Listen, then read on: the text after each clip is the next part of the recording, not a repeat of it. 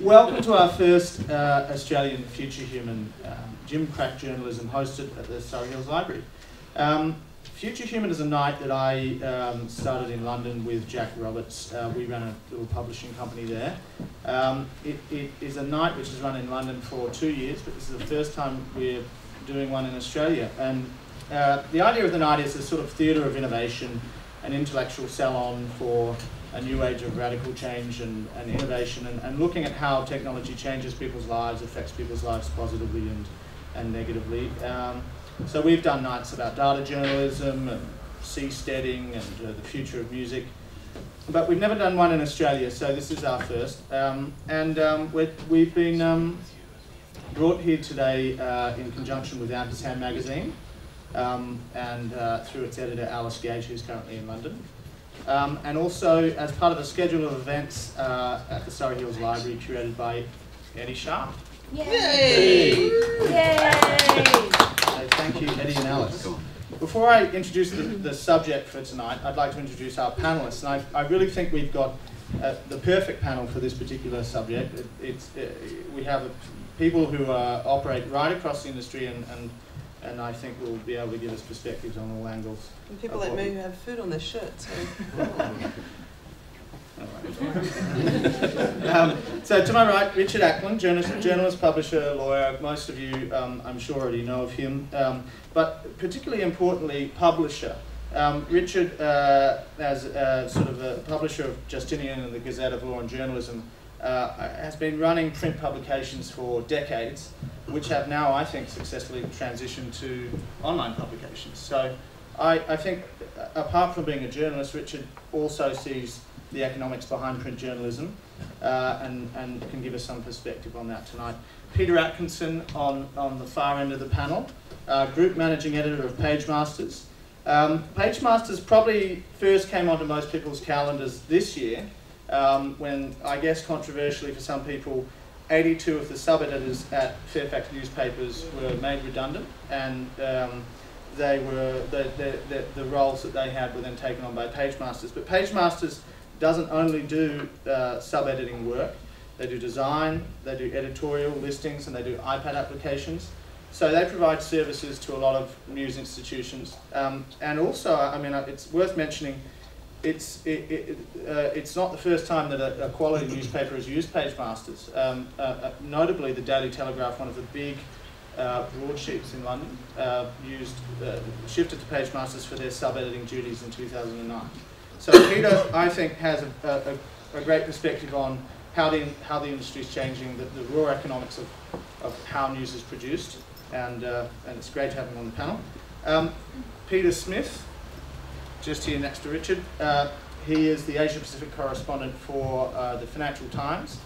He's worked in different countries across the world, and I think in the UK and the US, some of these changes to newsrooms are happening much more rapidly. So I think Peter can give us some really good perspective on what's happening overseas. And Elmo Keep, writer and producer with the ABC television show Hungry Beast. She's investigated Google's "Don't Be Evil" mantra and whether or not that's an oxymoron. Explored what happens to your emails when you die, and is also a freelance writer, a blogger, and from the discussions we had before, the panel, I think, is pretty au fait with a lot of new media developments and where newsrooms are heading. So thanks to the panellists tonight. And I'd now like to sort of introduce the subject of this debate, which is gym crack journalism. So gym crack is something that's made relatively cheaply. And we can debate the economics of journalism, but I think, you know, most people will agree that the revenue model behind print journalism is in some kind of decline, possibly terminal. So the question then is, how do we produce news journalism? How does a newsroom run as the revenues decline? What is essential to a newsroom, and what are the sacred cows in a newsroom? And what must be there for good journalism to happen? I think that's kind of actually a pretty difficult question to answer. And to sort of, you know, lead into that, I'd like to compare two newsrooms. And they're on opposite ends of the spectrum, and I think they both work brilliantly, but they're completely different. And those are the newsrooms of the New Yorker and the newsrooms of that I work in a newswire for the Financial Times. One is quite old and quite distinguished. One is relatively new, but I'll just run through them quickly.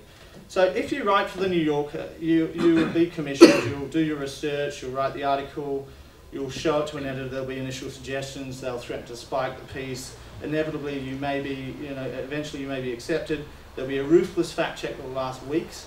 And then finally, it'll be handed into the machine of their editorial system. And this system is very complicated. So first the piece goes to a copy desk. They try and enforce the New Yorker house style, which includes all these sort of grammatical anachronisms, like using a tremor over the second vowel of a diaeresis, and words like cooperate and re-elect, and spelling theatre and travelling in the British way for some unknown reason, even though they're Americans. Once the copy desk person is finished doing this, it goes and it gets goulded. Now, goulding is this process which is a little bit difficult. It's very hard to work out what it is, and they've never really disclosed it, but they had an employee called Eleanor Gould Packard, who was a grammarian and used to, I guess, tear apart sentences and look at syntax and grammar and try and clarify meaning. So this goulding process happens. The third step is two people called page okayers get the article following stage 1 and 2, and they make sure that through the goulding and the copy desk process, mistakes haven't been introduced into the piece accidentally. They read it twice and prepare a report which is sent to an editor.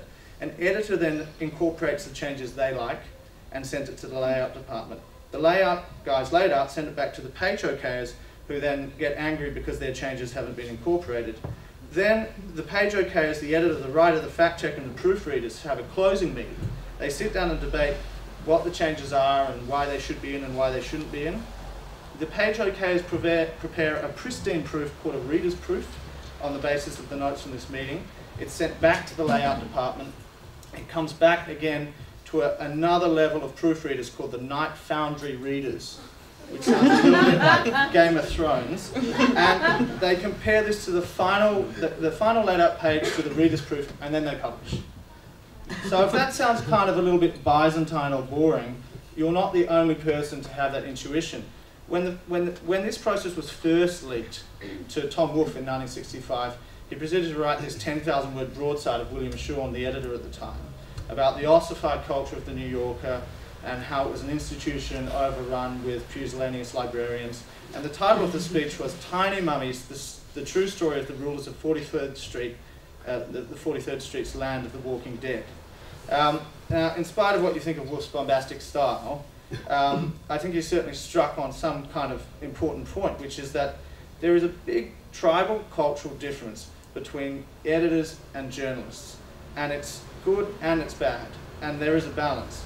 The editors are the sort of loud, coffee-drinking, slightly sort of unscrupulous people trying to go out and scoop their competitors and have lots of alcohol with their sources and find out information. The editorial cadre are sort of more phlegmatic, dependable. They're a civilizing force. They're sort of like the parents in the family of the newsroom.